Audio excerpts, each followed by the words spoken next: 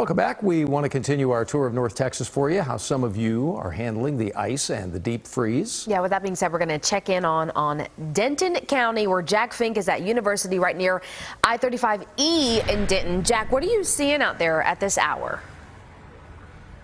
Well, Nicole and Doug, right now it is dry, but because of that ice storm warning, Denton County and the city of Denton leaders tell us all of their offices and facilities are going to remain closed tomorrow. Now, as night falls, we can tell you that the traffic that we have seen out on I-35 appears to continue to be moving very well, as we've said all afternoon. The same is pretty much the case here along University Boulevard, all the way east out here in Denton.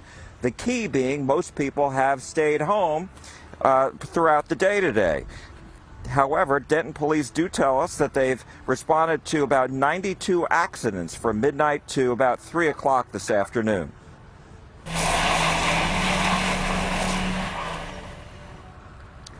Of course, the roads have been icy in spots all day today. This was near Denton Square. To help residents on the roads, the city has had sand trucks operating around the clock. Earlier this morning, east of the city, police temporarily shut down US 380 because drivers couldn't get through because of the ice. While most stores stayed closed today here in Denton, grocery stores were open. And aside from people loading up on food, we asked others, why were they out today? One guy told us he loves the cold weather, told us he just wanted to go outside.